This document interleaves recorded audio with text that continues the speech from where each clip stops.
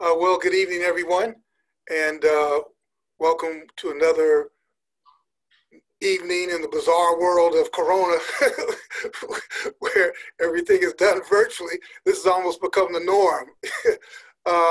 but yeah, I'd like to thank the Cronkite School for giving me the opportunity to have a discussion with someone I've known for a long time, admired for a long time, personally, professionally. Um, I'm talking about, of course, the great Herm Edwards. Um, Herm Edwards. I'm going to give you his formal bio, but just personally, uh, ever since I guess I met Herm professionally, I guess when he was the head coach of the New York Jets. And, New York is not an easy place. It's the greatest city in the world, but it's not an easy place to coach. No. I still have battle scars. Of course, that's the whole point. but I must say, though, that Herm was probably the most enjoyable head coach I encountered, particularly in this area. He had just great energy, a great sense of humor, great attitude. And we'll talk a little more about the energy. I have no idea of where you get all this energy from, but to day in and day out, face the New York media, win or lose, never really lost this temper, never really exploded, which is rare in this market. But like I said, Herm was probably one of the most enjoyable head coaches I've ever been around. So it really is an honor. I don't throw that word around a lot, but it's really an honor to have a discussion with you, Coach Edwards, particularly in these unique times. I don't know if you've ever been anything like this. I have not. So. Yeah, Bill, thank you for the introduction. And for all those that are listening, obviously, Bill has done a fabulous job with his career. If you've watched him, all the platforms he has spoken from, but our first encounter was actually in New York. And you're right, for the most part, I kept my poise, except for that one press conference when I said this. I still get residuals. So my wife is very happy. That's right. Other than that, I'm doing good. You played well, yeah, and but that's the sign of a real pro. Like, everything is in play. There's nothing bad. It's all good. It's all good. Tell me I forgot, how did that come about? You played well. How did that come about?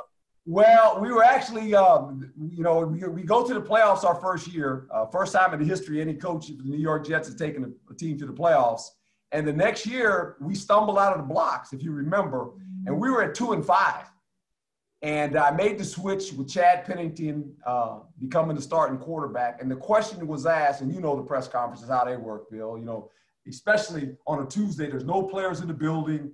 And you have all the media now, and they're on full. We will get after them today, right? Because we're 2-5. And remember Judy Batista, right? Remember Judy Batista? Oh, of course, dear friend. In the audience, and she starts going to this question about, basically, she's going to ask me, did the team quit, right? And before she could get it out, I just kind of went off, and this is on a Tuesday, and there's no players in the building, and it's Tuesday around 10 o'clock, and after the press conference, you go back, and you're still meeting with the coaches, and I let it go from there. I just kind of let it go, said what I needed to say. And it's kind of ironic.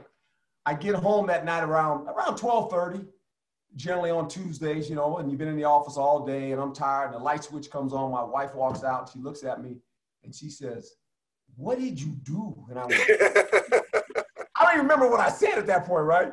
She said, "It's been all over the news." I said, "What are you talking about?" And she says, "What you said?" And she kind of repeats it, and I said, "Really? It's all over the place, huh?" She said, "Yeah." So I go back the next day on Wednesday, and I'm getting ready to address the team. And Chad Pennington is sitting there, and he's in a meeting with the whole team. And he stands up. He says, "Coach, we got it. We win the division." We ended up winning the division. So it's just one of those moments, where you're compelled to say something try to protect the integrity of the game, but also protect the locker room and let them know, hey, we're playing to win now. It doesn't matter how many games we have not won. We still got a schedule to finish, and we're going to get it done. And so it's kind of unique how that stuff works sometimes. Yeah. Now, the question is, does Judy get any residuals? She says it all the time. She says, you're the reason I'm the reason you get to write that book. I said, well. I just want to give you a formal bio, and it's so extensive. That's a great thing about when you've been in this business as long as you have. You've got a big bio, then we can condense it. But you became the head coach of Arizona State December 2017, and really done a great job at ASU. Really done a spectacular job, particularly last year, which I guess is why, and we'll get into this, but why not being able to play this season, well, at least this fall, was such a bummer, because you had so much momentum. You were really building to something. Great young quarterback, Jaden Daniels, but you were 5 years as a head coach of the Jets, 3 seasons with the Kansas City Chiefs, right? I think you set the table for their Super Bowl to come, and then after the Chiefs, I think a lot of people got to know you, a lot of younger people got to know you with the network, the NFL Live program. You were an analyst for the NFL Live program. And it's so funny how things work, Herm. You can talk about this. There are guys who are analysts now, but who have great playing careers, but there's a generation of people who didn't even know that they played. They just knew them as studio analysts or play-by-play commentators. They had no idea that you had like this incredible double-digit playing career. They know you as the guy who brought the energy from the NFL Live program. And then just, although we met professionally when you were coach with the Jets, I first came in contact with you, not even in 1978. 1978, you were the Giants. No, you were the Eagles. You were the Eagles. The Giant play. Yeah, the famous play. And I want you to take us through that, just for any Giants fans, but just to set the scene. It was. I think it was like the it was the 12th game of the season, right? Giants in the Meadowlands, right? And the Giants were ahead, 17-12. Eagles had no timeouts remaining, but instead of like taking the snap from center and then just sort of kneeling, Joe Pisaric, your friend and mine, he attempted to hand the ball off to Larry Zonka. But explain what happened after that. Well, that is what you call it was called American Meadowlands. I actually picked up the ball, ran the fumble in for a touchdown. We win the football game. And from that day forward, the take the knee became a part of the National Football League. It's kind of ironic, when you think about a little bit of my career, I was very fortunate. I coached and played in the league for 30 years. And that play happened in 1978. And people still talk about it. It continues to live. Now, obviously, when you work for ESPN, they show it because you're part of their network and you're part of their crew, so they show it. But it was one of those things, being in the right place at the right time. And then the knee came into vogue after that, where people take a knee, the quarterback sits down, and the guys get behind him, so there's not a fumble. But that's why that occurred. What did that do for your career? You like you said, you had an incredible playing career, but a lot of people know you for that. What did that do for your your playing career? Did that add years on it, add notoriety to it? Some notoriety, because here again, Bill, it happens in New York. So anything, when it happens in New York, it's because remember, back then, there was ESPN wasn't a station yet. So you basically had 3 stations. And so this thing is shown all over the country on from different news stations. And the fact that it was a play that was one of those ones, how did this just happen, right? And for us, it propelled our football team to get in the playoffs. So we got in the playoffs the next year, and then from there again, and then finally went to the Super Bowl. So it was one of those plays that kind of propelled our football team. We won a game when a lot of people thought we shouldn't have won it. Ended up winning it and got a lot of confidence as a football team, then marched on and got into the Super Bowl 2 years later. What's it like? Again, you went to the Super Bowl. When you see Super Bowls now, I mean, could you just, because there are a lot of young people who think that the way the Super Bowls are done, they've always like this. What was when you went to the Super Bowl? What was like then versus what is? I'm going to date myself now because it was Super Bowl 15. That's right. That's right. Young people on the side said 15. I wasn't even born. They're right. We're not born. There was a Super Bowl. It was in New Orleans. It was actually the one where they tied the ribbon around the dome and the fact that the hostages were brought back. And so it was delayed because the hostages were bringing back. And so it was delayed about 30 minutes. We played the Raiders. We didn't win. We actually lost that game. But I can remember the media, we thought a lot of media was covering that. There were about 350 media people. Well, you've been to Super Bowls of late. How many media people go to Super Bowl now? Oh, I mean, it's like thousands. I mean, it's a thing unto itself. It's just unbelievable, the coverage that the Super Bowl gets. But it's amazing when you're growing up and you watch Super Bowls prior and you go, Super Bowl one, when I was in Super Bowl 15, when I thought about Super Bowl one, I said, boy, that was a long time ago. Now I'm telling these young people that are on this Zoom that I played in Super Bowl 15. Like Moses. Super Bowl 50 was just played, correct? Am I correct on that? Super Bowl 50 was just played? Yeah. Super Bowl 15. 15. Think about that. It's hard to compute, you know. And I remember like Super Bowl 1, 2, 3, you know. I was a huge Kansas City Chiefs fan because I had a substitute teacher. I went from Chicago. And in high school, one of my substitute teachers was a guy named Gloucester Richardson. Yeah, Gloucester Richardson, yes. Who just passed away, as a matter of fact. But you know, Gloucester Richardson, I went to Morgan State, so it was Willie Lanier and all those guys. I was a big AFL guy, you know, and was just like just crush, you know, just crush. But you're right. I mean, let's not go down memory lane. But the fact that we're talking about one all the way now to like 50 is just unbelievable. It really is. Right. Well, think about it now. We're doing something for these young people, and it's all through electronics, right? We're all on a camera now. I mean, there was only 3 networks. There was no cell phones. Right. You didn't have the ability to do this, but this is a way for us to connect, obviously, to anyone in the world now. You can connect to somebody. It's amazing where electronics and technology has brought us. Yeah, you know, I want to talk a lot about this situation you're in, you know, with no football this fall and all that. But before that, I just want one more note about your career, and this is setting up a question. You know, you now coach a lot of young people who want to get to the league and all that. And you know, I don't know about you. I guess the older I get, I'm a real big test of time person. I found this thing about Luka Doncic with the playoffs. And everybody's making this huge deal. I said, well, okay, this is like 2 years, okay? I think of people like Michael Jordan, who averaged whatever on the course of like how many years? Jim Brown, who averaged like, I don't know, 5 yards a carry for like 10 years. You know what I mean? With everybody figuring out how do we stop this guy?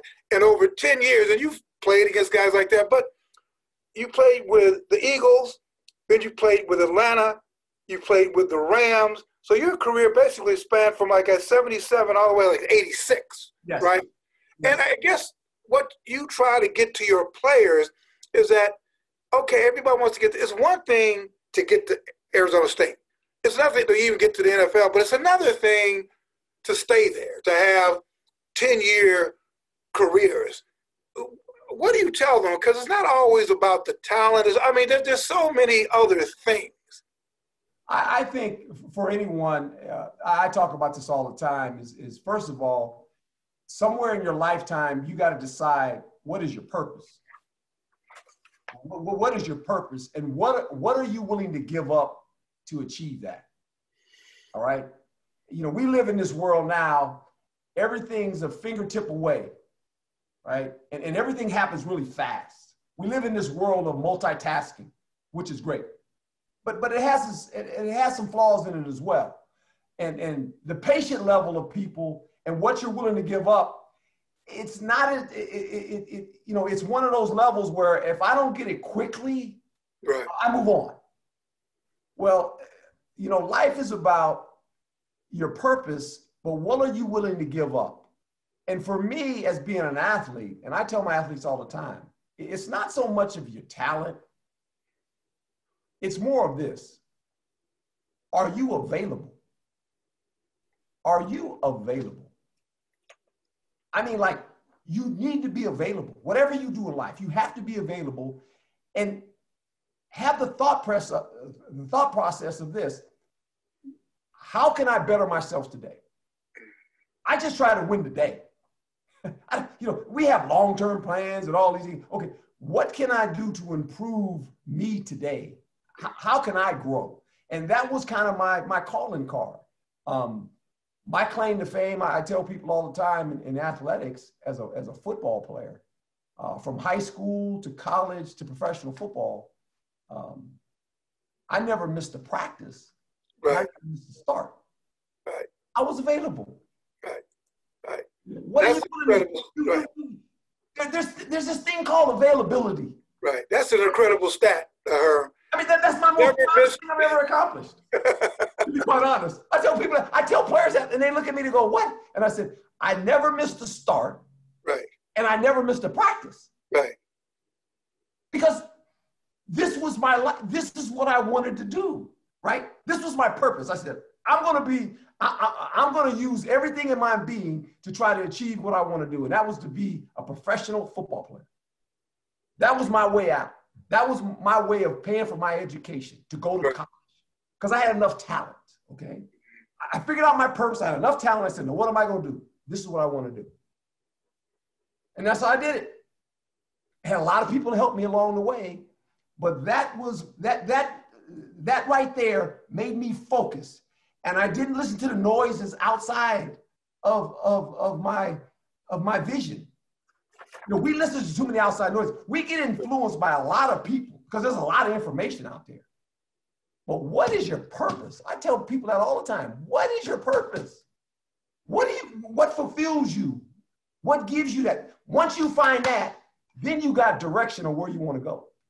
Yeah, it's funny. Not funny. You mentioned. I'm a little sad today. A really good professional friend of mine, John Thompson, passed away. Yeah. So, again, you know, as you get older, that's just one of the trade-offs. The older you get, the more people close to you are going to probably leave out of here. But you mentioned purpose, and I just think of a guy like Coach Thompson. I'm sure your life is filled with them. But, you know, one of the things he taught me, and even I was a reporter covering him, but it's about a certain point, our business, the business you're in, I'm in, it gets to be, it's not really about numbers anymore. It's not about the wins, losses. I mean, clearly you got to win, but it's about how many lives do you touch? How many lives do you change? And at this point of your life, you know, you've had a lot of young men and women in and out into your life that you've touched. And I'm wondering if, you know, let's talk about purpose. At what point did maybe your purpose change from, you know, you're climbing that ladder, you're trying to do this, and then you want to, it changes, you know? Yeah, it does. And you make a great point. And I think when I became a coach, especially at the professional level, and that's different than coaching college, because that is a profession. That's their livelihood. When you get to college, you realize this, they're student athletes. They all have these ideas of becoming a professional football player. That's great. 2% of them become professional football players, of all the guys in the country. And the life expectancy is 3.5 years. I know this. I was in that league. I lived in that league for 30 years. That number never changes. And so for me, if I can give them information, I'm an information provider. You know, everything you learned, I've learned, we've actually learned from somebody else. Everyone on this monitor, when they attend a class, now on a monitor, but they gather information from someone else. They learn things from other people. How do they apply the things they learn to their life? What makes sense to them, right? For me, if a guy graduates from here and I make him the best version of who he is, I've won. Yeah. I've won. I mean, when a parent comes in here and sits across from me and they're young man decides to come to ASU to be a student athlete, I tell him that. I tell him, I'm going to make him the best version of who he is. That's my job. You turn your son over to me, that is my job. The football will take care of itself. Right. If I make sure he's the best version of himself and everything else he does, he'll be a good football player. Mm-hmm. It all just kind of works hand in hand. Yeah. Let's stay there. You know, you've been coaching football almost straight. How's it, you know, how are you coping with this? This is going to be the first time in a while that there's not going to be fall football. You know, the Pac-12 made a decision, which I thought was a smart decision, followed by the Big Ten made a decision. No fall sports. How did you feel about that decision, and how are you coping? Well, I wasn't really surprised because I knew the medical professionals were going to lead us. And that was from the beginning. We all knew that. And I think as the thing continued to go down the road of maybe trying to come back, they realized that it wasn't safe at this point. And for some teams in California especially, you know, it wasn't safe enough. And then when the heart situation came up, that became another red flag. And they said, look, we need to shut this thing down and just wait, right? Now, the players were always in the loop of this. And you're right, because generally when you're an athlete or a coach, there's this journey you take. Just like the students, you know, they were prepared to come to campus, to go to class. All of a sudden, you've been doing that your whole life as a student, right? A high school student, college student, you kind of, okay, the year starts, I can't wait, first day of school, what we're going to do? Well, all of a sudden, oh, slow down, we got to slow this down. And so you had to adjust. And for our players, they're still working out, they're still in the building, but there's no end game. So how do you keep them motivated? Because their life is about this, competition. They want to compete. They're competitive people. They're A personalities. They want to compete. And the competition is you practice all these hours for days and for months to have a season. Well, it's been postponed. Right. It was almost one of those deals where they went, oh, you know, but now you got to keep them engaged. Because, you know, sports is kind of funny. You have a pocket of a season, but really the preparation is longer than the season. Right, right. But now it's back to preparing. And that's what I'm selling right now. We have to prepare. We have to prepare to play because there's going to come a time when we play, probably in 2021. We get that. When that appears, we don't know. We're hoping in the spring. There's talk about a shortening of the season, which might take place according to what the virus does and the medical people need to do. So I tell them, you have to prepare for this because when they say it's time to go, we can't have the excuse of, well, I didn't think there was going to be a season. There's going to be a season. We just don't know when it's going to start. But let me ask you, Herm, we talked about this before, and this, I'm baffled. This is a journalist. Now, you've got some really intelligent people in the Pac-12 and the Big Ten, really smart people, smart doctors. I mean, the best world saying, you know what, we got to shut it down. Now we mosey on down south in the SEC and the ACC and the Big 12. They got some smart doctors. So, you know what? Our doctors say, you know, looking at the same picture, we ain't going to shut it down. We're going to play football. Now, I'm asking you as a parent and as a coach, you know, and I don't want to get hot water because you may want to coach in Alabama a couple of years now, but no, I'm not going to. This is my last job. I'm not going anywhere. I'm safe. All right, but tell me, what's your analysis of that? How do all these intelligent people? Is it about? Why? Well, that's a good question. Why, right? And I know this, and I'm not going to try to get out of the question, but I'll tell you politically the correct way to do it. I work in the Pac-12 conference, and our doctors told us, along with our presidents and our chancellors, when they took the vote, it was 12-0, and we weren't playing. So I'm just the head ball coach, and I'm going, okay, you tell us we're not playing, I'm going to get ready to play. Why those other guys are playing, I don't know. I know this. I wish them luck. And I hope no one gets sick. I think this. I think they all understand there could be some stoppage in play. You know, the coordinator. if the virus hits your football team. And that's the problem. You know, it's more than just, you know, playing a game of football. Is what is it going to look like? Right.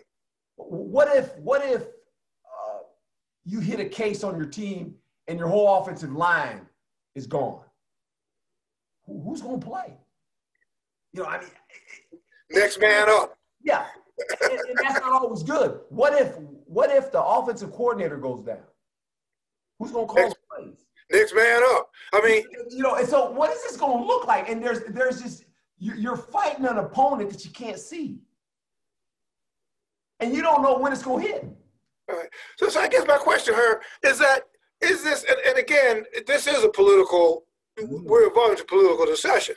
Is this a good look for the industry? Because you got the Ivy League saying we're done. You got Division II, we're done. Division III, we're done. But you've got these conferences who are making what seems to be financial decisions. Is this a good look for the conference when we're all arguing amateurism versus kids? Is this a good look for the industry? Well, I think it's not a good look for the NCAA. Well, right. Because they had an opportunity to make a decision to shut everybody down, and they said, look, we're going to go by your own conference and your presidents. You guys decide. They didn't want to deal with the hot potato. So they stepped out, and they kind of left it.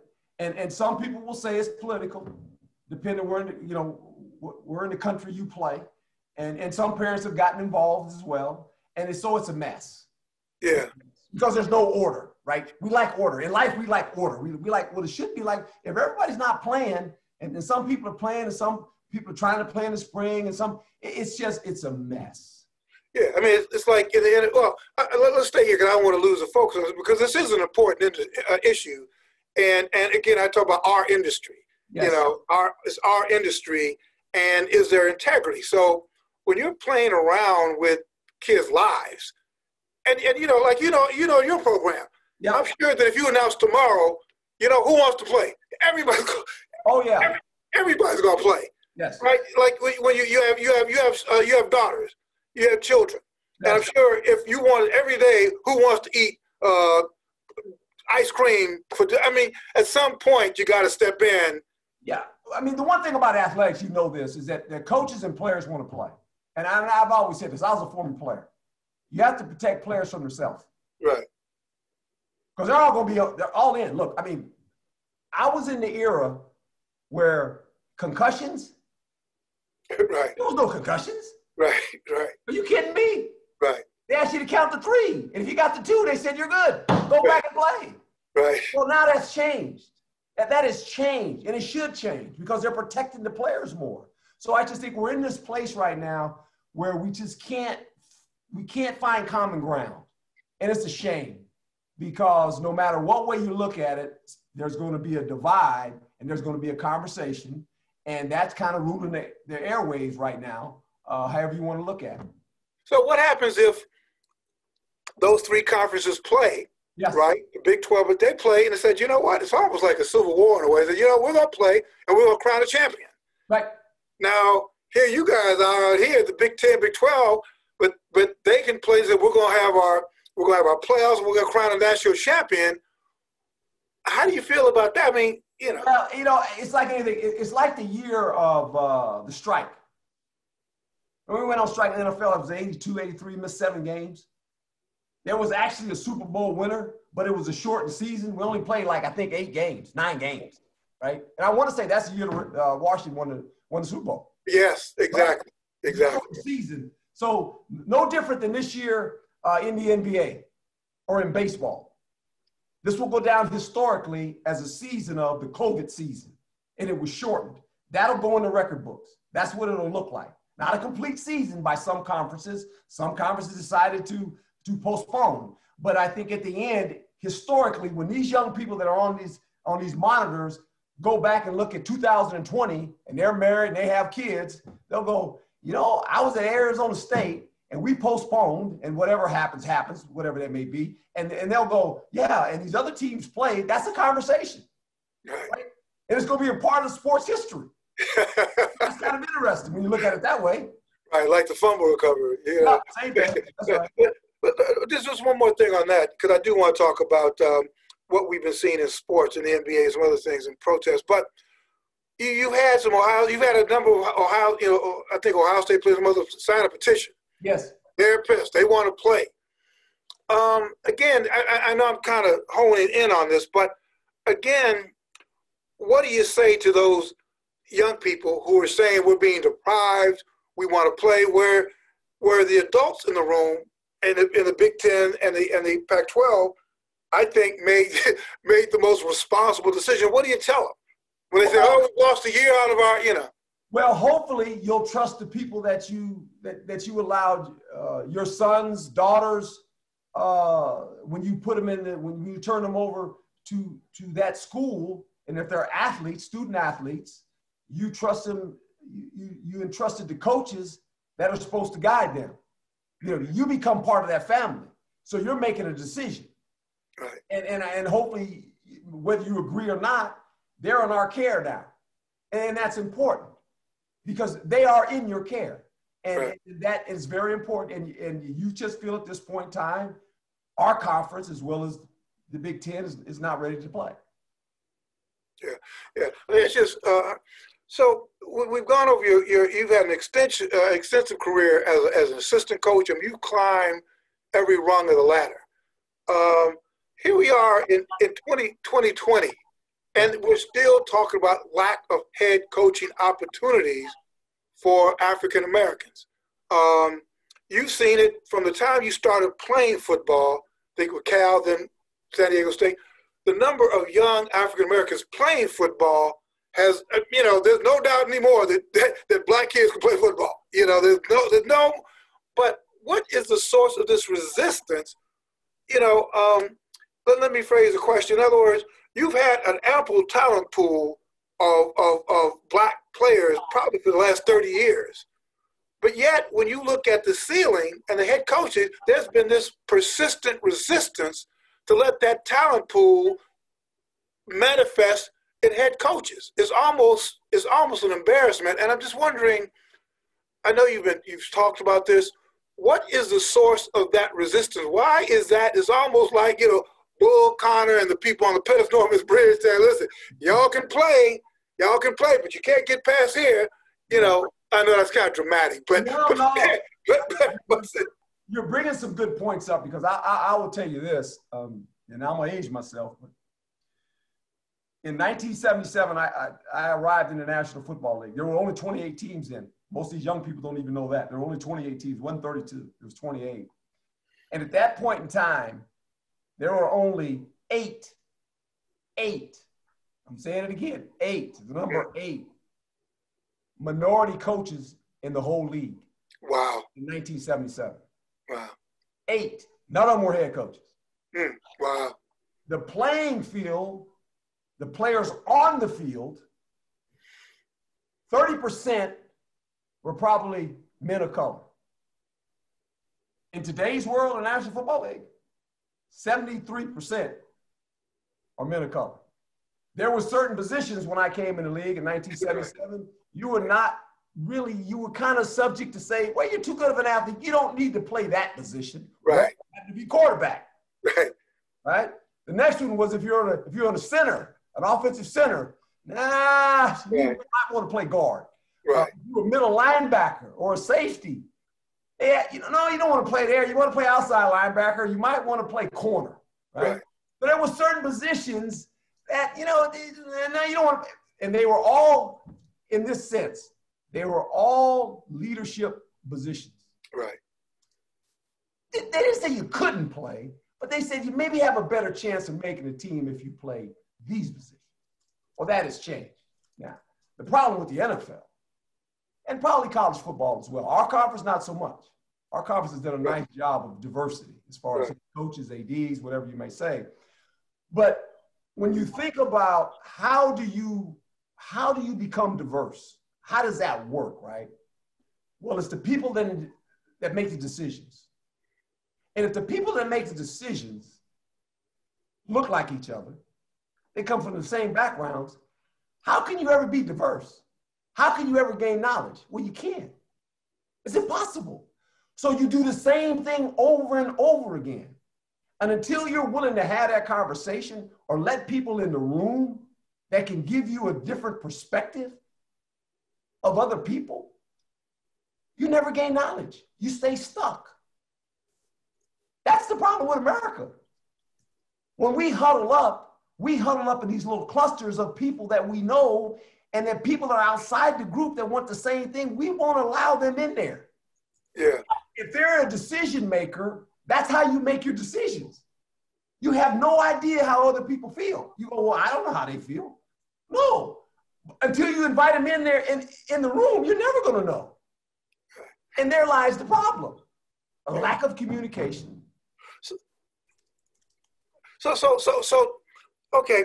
So does this change? I've said, okay, how do you affect change?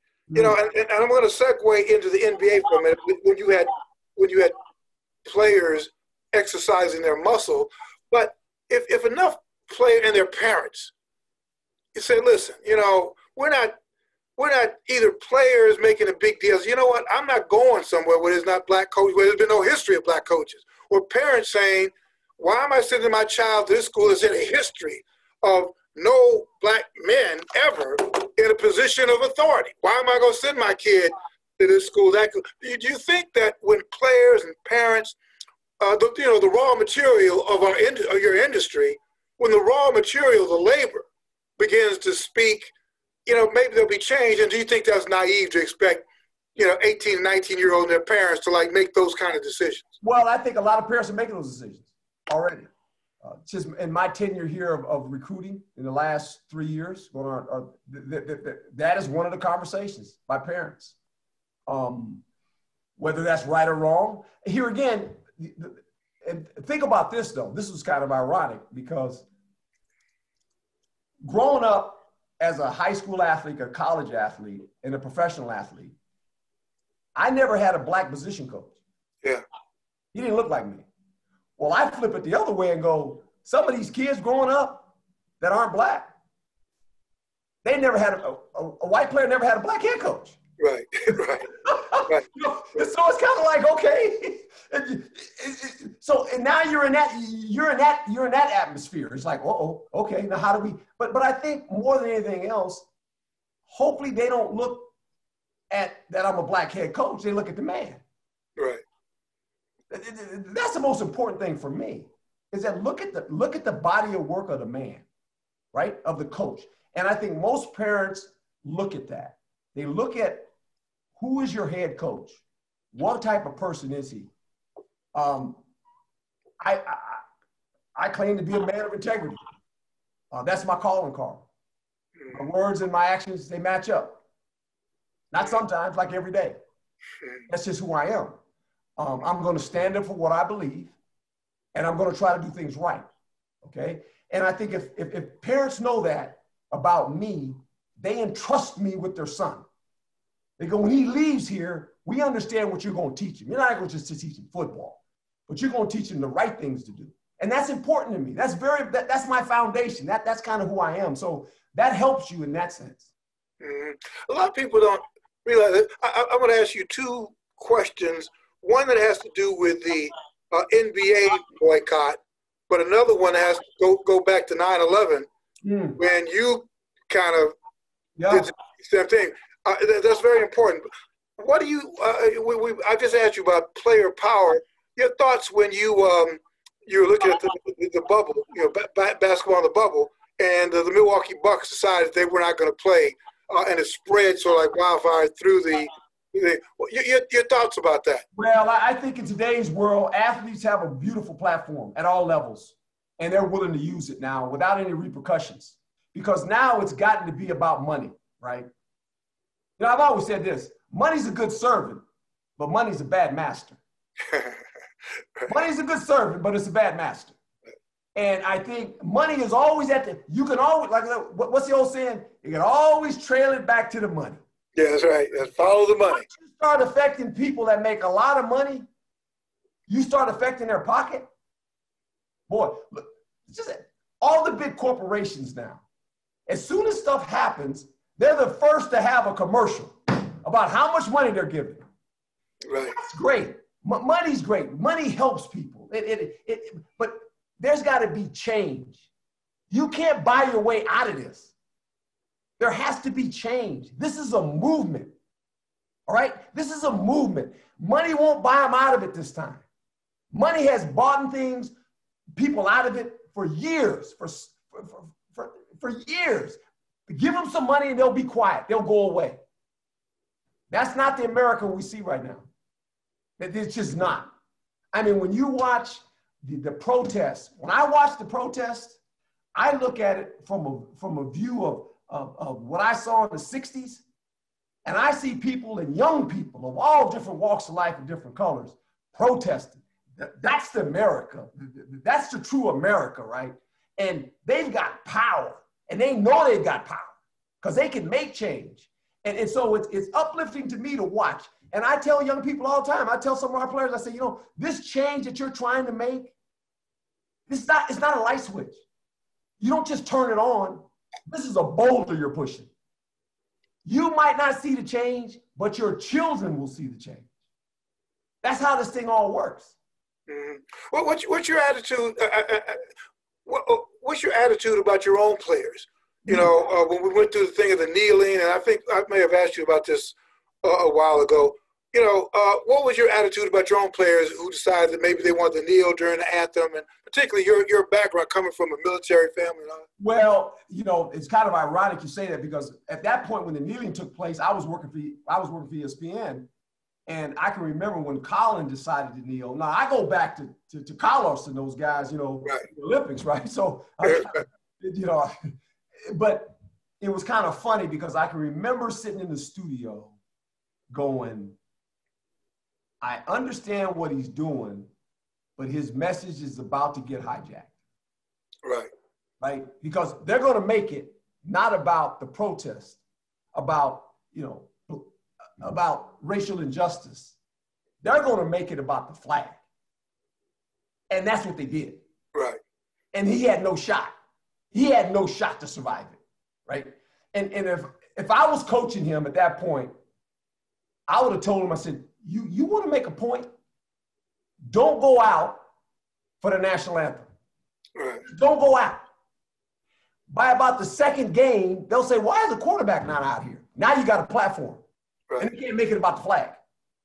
Right. Right. So, yeah. So what was the difference between that? You mentioned Carlos, you know, Ali, but and the Bucks. It seems like there was a big difference there between those individual guys. Now you've got, you know, the Bucks right before tip-off saying we ain't playing. Yeah, and I think for the Bucks, kudos to those guys because they basically said, look, we're not doing this. And everyone kind of followed in suit for the most part, right? And I just think now young people know they have a voice and they have a platform and they're not afraid to use it. Whether they're athletes, whether they're college students, it doesn't matter. They're going to use their platform. They want to be heard. And the people that are hearing them are the big corporations. Right. Because they know that is going to affect their bottom line if they don't do things, if they don't change. That's the bottom line to all this. I'll go back to what I said. Trace it to the money. Right. It's always about the money at the end, right? If it affects your bottom line, you're going, ooh, this is not good. Mm-hmm. So let me ask you this. I know we got to take some questions, but I want to stay here because one of the things I've been wondering that, okay, it seems like the players have gone as far as they can go. Now, at this point, you talk about money. It seems like now you need the multi-billionaire who run the NFL, who run the league, whose labor pool is like these 80% black players. Seems like now you need these multi-billionaires to enter into the fight with muscle and not just throwing money at stuff, yes, but to use their power to speak right. to the governors and to the police, right. To the union chiefs and all that. What are your thoughts about that? Well, they have to be allies. Right. That's one thing you have to have. You have to have allies. When you have a movement or you're trying to make change, you have to have allies that sit in the seat, that they sit in those seats of change. They actually can make change. They're connected to the people that can do that. So you need to win over allies. Right. Because if you have no allies, you have no shot. Right. And I think that's starting to happen. You see it in corporate America even more now, where, you know, you look back at corporate America, they were like, this is the way it is. We're going down this street. They have changed. You see it happening all the time. And that's the America. That's the dream of America, right? I mean, that's the dream. I mean, that's what we sell. That's what America sells. That's why people from all over the world come to America. This is a place of opportunity. If they can get in. But that's another question. That's another, just two, there's another, but just two last questions for you before we open up the questions. We want to come. Yeah. But listen, 9/11, you did something really incredible. You know, we were both in New York, and I think you did something phenomenal. Remember, we were just coming off of 9/11, and you know, the NFL wanted to play ball. Just you were the head coach of the Jets. Take us through what happened. Yeah, it was my first year. I was a rookie head coach, and opening day we played in the Meadowlands, and we're playing against Peyton Manning, the real Peyton Manning when he was really good, not before he got old, right? He's still good at being old. Not pursue his all. Yeah, and we lose. And so we go home, and on that Tuesday, 9/11 hit. And I was sitting in my office similar like I am today, and you could look out the window, and there was, you know, LaGuardia Airport was a couple miles down the way from Long Island. We were at Hofstra campus. That's where our base was then. And it was a beautiful day, and I saw no planes. For about 30 minutes, I said, no airplanes. That was strange. And went about another hour or so, no planes. And I turned the television on, and I see this plane running into the building. And I'm looking at this thing. I said, what is this? And so lo and behold, it's 9/11. And so I go down and run down the hall and talk to the coaches because no players are around. And they're off on Tuesdays. And everyone came back on Wednesday. And I had called the commissioner's office. I said, hey, what are we going to do? And they says, well, you know, right now we're scheduled to play. And I said, what? So we can't play a football game. Are you kidding me? You know, and he says, well, right now, Herm, we're scheduled to play. We'll get back to you the rest of the, you know, at the end of the week and let you know if we're going to postpone and wait. And I go, all right. And I just said, okay. So I go into the meeting on Wednesday and I break the news to the players. And I'm going, now, guys, I said, I don't know about this plane. I said, I know how I feel. And I think a lot of you guys feel the same way I do. I said, but let's just go on the field and let's try to work this out. So we go on the field about 20 minutes into practice and I could just see everyone. There's no life. So I call them back in. And I said, hey, here's what you guys do. You vote. If you don't want to play and you want to forfeit the game, I got your back. I leave the room. 10 minutes, I come back. Unanimous. Coach, you don't want to play. I said, good. Go home. Go home. See your family. Call your loved ones. Do it. So now I got to walk down the hall and I tell the GM, so we got to call the owner. So I call the owner, Woody Johnson. He says, I said, Mr. Johnson, I have something to tell you. And he says, what's that? I said, if the league decides to play on Thursday, the New York Jets are not going to play. And he goes, well, what do you mean not going to play? Well, can we do that? And I said, yeah. And he said, what do we have to do? And I said, we don't get on the plane. He said, what happens? I said, we're 0-2. I said, oh boy, this ain't good. Rookie head coach, I'm 0-2. So now I got to call my wife. I got to call the boss, right? And she's at home. We're just moving into the house, right? And she's got the movers over there and they're unpacking stuff. And I tell her, honey, tell them to slow down. We're not going to play. Did the league cancel? I said, no, the Jets aren't going to play. She said, oh, my Lord. But it ended up working out, obviously. But at that moment in time, we had been attacked. And I knew that football team, it wasn't time to play football. It was time to huddle up and pray and call your loved ones. And then maybe my greatest achievement that week, we actually packed up the buses, our football team, and we went down to the site and we loaded trucks with water and stuff for the first responders that were going in and out of those buildings. It was unbelievable. It was unbelievable to do that. And the whole football team went down. That was my greatest achievement as a head coach right there. Wow.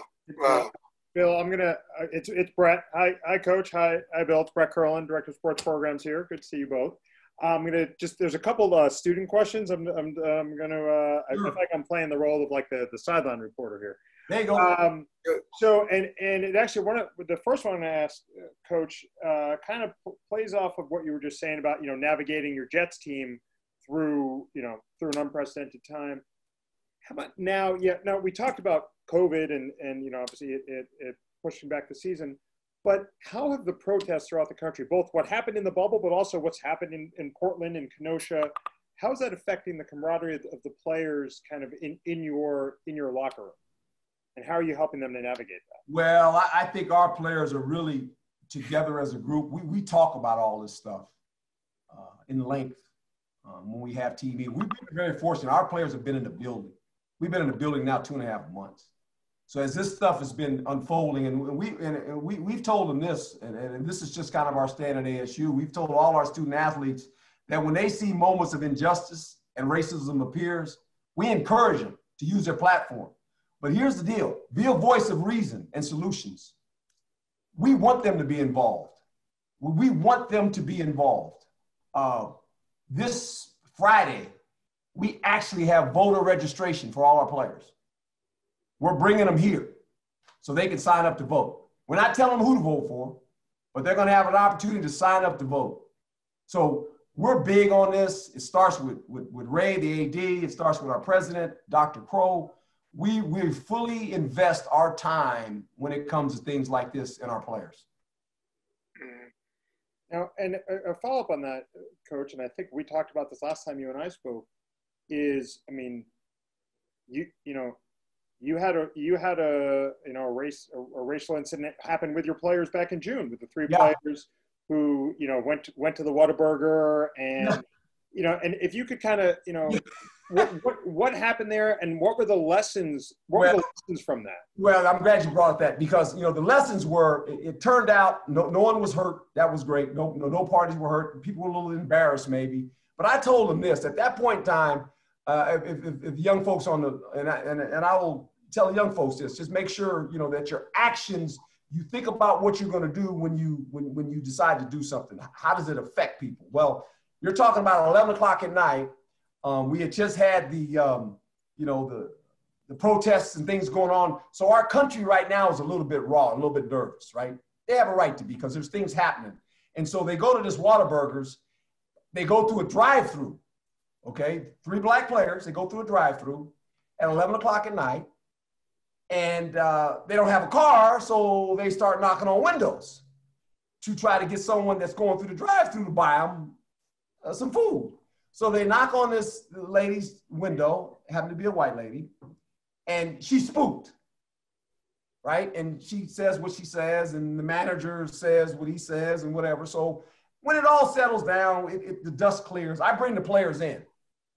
And I tell them this, I said, let me tell you something. I said, it worked out fine. I said, because you guys aren't hurt. The lady said something, words are words, don't worry about that. The Whataburger place ended up the CEO calling our players and apologizing to them. But I told them this, I said, let me tell you something. You got to think about what you're doing here. I said, what if that lady would have had a gun? Right. And she thought you guys were trying to rob her.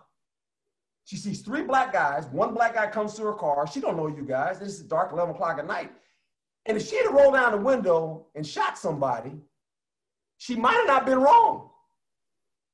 Because she said, I thought they was going to rob me. I said, so you got to think about what you do. Right. And they didn't think about that. But then when I looked at them, and there's all 3 of them in my office, they looked at me and they went, Coach. And I said, that's the stuff I'm talking about. We're in an era now in America where it's very unsettling for a lot of people. A lot of people are nervous, right? Right. And so you just have to be careful of what you do and the places you put yourself in. Because everyone's not going to react calm, right? Right. So that's kind of my answer to that question. Right. And another one, Coach. So in terms of all of that's going on, pandemic that's going on, is Gabrielle Deschorme asks, how do you? They're also, you're coaching a football team. So how do you kind of manage that and help the players kind of manage what they need to do versus what they, it's basically what they're doing is what what you want to see them do as men, want to see them do as football players in the middle of all that's going on? How do you manage that? Well, we live in a world where young people have to multitask because that's what they do. Now, it's just a matter of what are your priorities, right? Your priorities first are you're a student athlete. You're a student athlete. That's your priorities. Okay, then you're this person. You're this being. You're this, am I one that wants to make a difference in life? Do I have things to say? If so, that's great. You have a platform. How you go about using that is very important. Those are the conversations we have. When my players ask me, Coach, I want to do this. I say, oh, do you want to do this? I said, so tell me what are you thinking, right? They come to me and they go, and I said, no. What about doing it this way? Oh, Coach, that makes a lot more sense. Look, I was involved in all this. I've seen this movie before. In '68, the Vietnam War, the protests, right? All this stuff, the King assassination. I grew up in that year. I was 14 years old. I've seen this movie before. And to be quite honest, it's a bad movie. It's really a bad movie. It's sad, right? But when I get energy, and where I get my energy now, I see the young people involved in it now, and I'm going, this is different. This is different than in the 60s. If they keep continuing what they're doing, this is going to work. They're going to make change. And that's what has to happen. There has to be change. It can't be talk. It can't be give some people some more money to make them be quiet.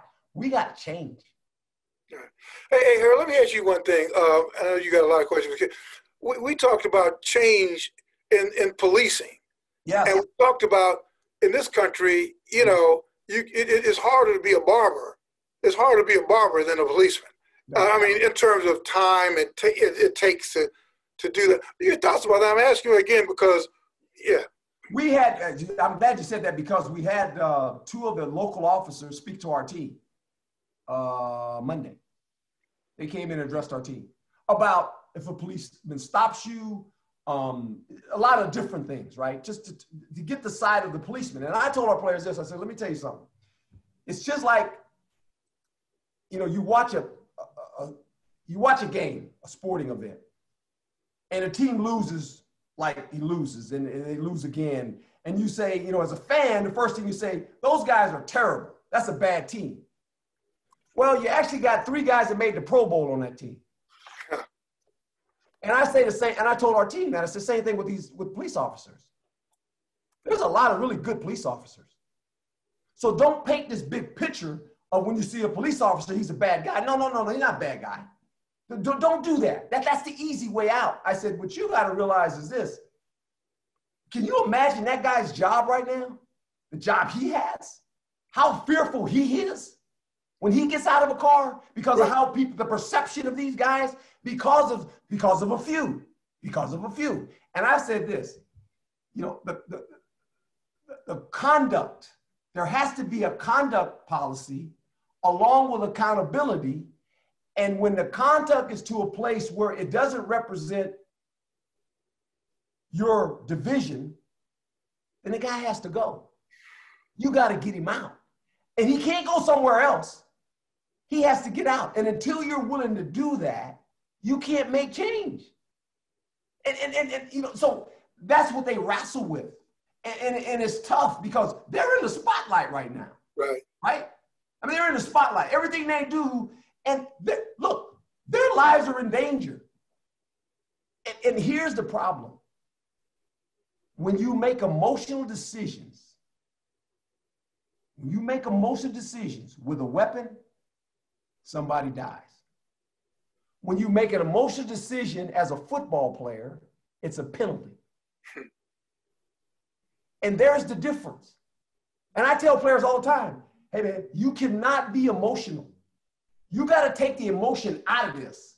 Because when you make emotional decisions, anybody on this screen, I'm telling you right now, 99% of the time, when you make an emotional decision, it's wrong. And you know it. As soon as you did, you went, oh, I was emotional. You can't go there. And when you have a weapon in your hand and you become emotional, something bad's going to happen. They got to take that out of that.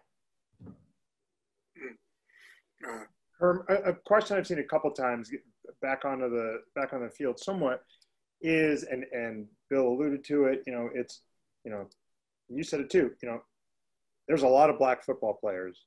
There's not a whole lot of black football coaches. No. So and this is one of these questions you hear come up and you get just kind of like, how can that get better? Like I read something over the weekend. I think it was something like, with the conferences not playing this year, with Pac-12, it's like the number of black coaches have been like cut in half. So how both at the collegiate level and the NFL level, how can that get better? Well, the collegiate level is embarrassing, to be quite honest. Now, our conference is not, because we have 5 black coaches that are head coaches. We have a couple of ADs. We have 2 or 3 ADs. We have one at Stanford, one here, one at UCLA for the first time. There might be one more as well. I'm not quite for sure. But I think it goes back to the hiring practices. And again, who is in the room of influence? Right. It all goes back to that. We are all influenced. Everyone on the screen is influenced by the people we allow in our circle. And when that circle looks all the same and they have the same values, you never grow. And Bill will laugh at this. I'm gonna laugh at it too because it's kind of funny. I don't want to make this a black-white thing because it's not. But it's funny to me. A white person will come up to me and say, "Well, I have a black friend." I'm like, "Are you kidding me?" Right. I mean, it's like, what did you just say? You got a black friend. What does that mean? Until you sit down and have a conversation and live in that person's shoes, you have no idea. You have no idea. Because that's not in the world you live in. And if you're not willing to do that, you never learn. Learning is about being in someone else's shoes. Well, how do you do that if you don't allow them in the conversation? Right. All you do is look, and here, I'm going to say it now, and I hate to say this. I hate to say this, Bill, but it's the truth. This stuff happens at home. Right. This happens at the supper table. When Right. your kids are like my daughters, 14 and 13 years old, what are you talking about? Exactly. What is the conversation around the supper table? Now, today, world, they can say, well, we don't have supper together. Well, then get on Zoom. Get on Zoom with your children. Right. And talk to them. Because until we're willing to do that, it's very difficult. It's difficult. Because it's a hard subject. And when it doesn't apply to you, it's like, well, it don't apply to me. I'm good. Right. Yeah, you good, but it ain't about you. Right. Right. And I just think that's the hard conversation. But it starts at home. I say this all the time. Good soup and character made at home. It's made at home. I learned everything that I learned. Most of the stuff I learned on this stuff, I learned at the supper table with my mom and dad. Right. I love that. That's a good flavor. Good soup. I like that. Split pea. Hey, Aaron, listen, this has been tremendous. If you have, I think one of the, as we close out, I want you to leave everybody with a thought, because one of the things you said, I keep thinking about Coach Thompson and his life, and basically everybody's a party of one or a leader of one. In other words, you make a change.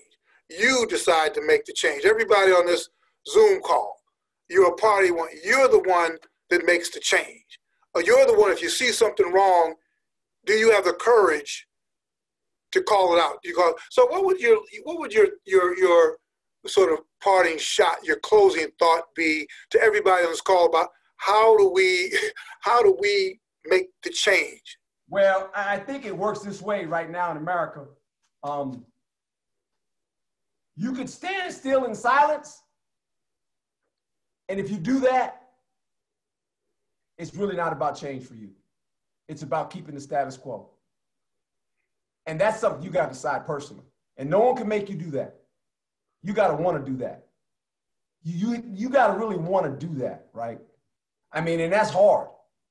Because young people, they say, hey, I'm good. I'm okay. I get it. You're good. And that's how it is. But if you stand in silence, because here's the problem that we see now. There's always been what we call in America, because of the way the system was founded, and because of the way the system was built, all right? When you think about it, there's always been racism. And we said it's been hidden. Not hidden anymore because of TV. That's right. On camera now. And most people now don't like it. They don't like what it looks like. So where do you sit when you see it? That's the question you gotta ask. Because not only is it gonna affect you, it's gonna affect your children.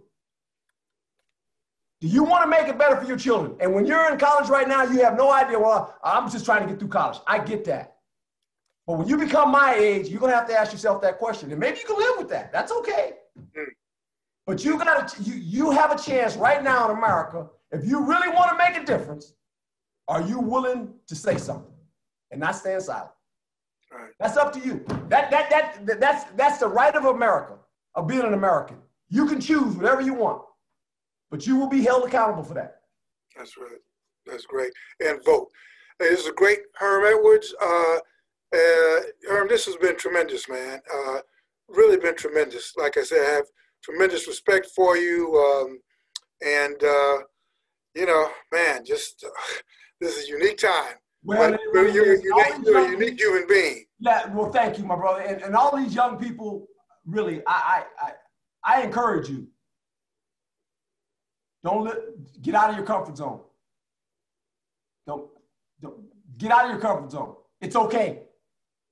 You could do it. It's okay. All right. But Brett, you want to take us back, take us home? I can't follow you two. I mean, that was wonderful. And thank you, all the students. I know there were a lot of questions that, we didn't have time to answer. But I mean, I'll be back again. I got 4 or 5 more classes to coach and teach. We'll have you back whenever, both y'all. And also I encourage you, I'm going to put a link here in the chat. Those, I mean, Bill's done some wonderful writing on this exact issue for the undefeated. Literally just in the last 2 weeks. I mean, Bill's been doing it for a very long time right on this, but particularly, the conversation about the bubble and the protests there and such. I encourage everyone to read it, and just both of y'all, I can't thank you enough for what both you do for our students. So thank you both. Thank you. God bless everybody. Stay safe. You. Take care now. Take care, gang. Talk to you later, buddy. Okay. Hey, thanks, Herm. All right, man. Thanks, everybody.